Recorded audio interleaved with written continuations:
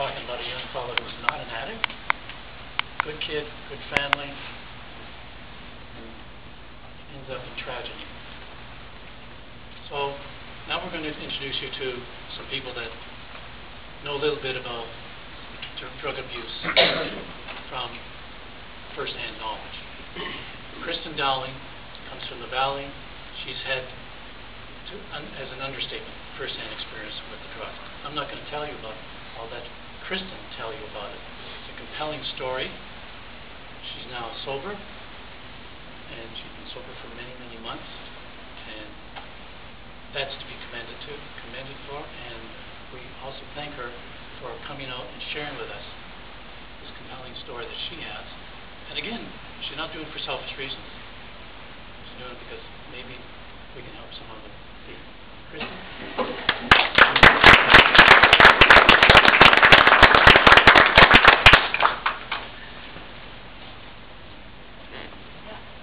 My name is Kristen, 29-year-old mother of three. This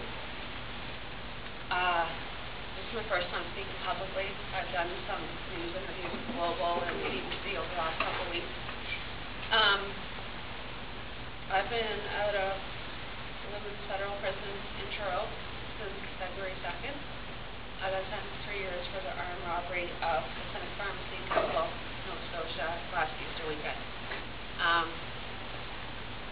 I robbed the pharmacy for prescription pills that I've been addicted to since I was 24. I got addicted to them, since I was 14 I always had a problem with drugs. So when I was 24 I was on the crack, and somebody said, here, try this little pill, it'll take the junk from the crack away. So I tried it, and that's when I tried more and more, and then I realized I had to do more and more to get the same feeling.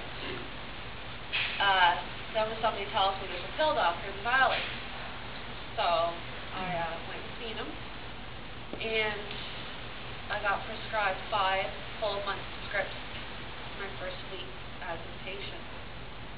I was a patient for 6 years. I just went in and I told them I do have scoliosis, but I told them there was a lot of pain from it. He did x-rays and stuff. I really didn't have any pain. I just told him that somebody on the street gave me this little white pill and it took the pain away, and that's how I ended up becoming a patient and getting a prescription for these pills. After that week, I ended up, my prescription was 120 hydromorphine 12 and about 80 Dilaudid 8. That's what my prescription ended up being.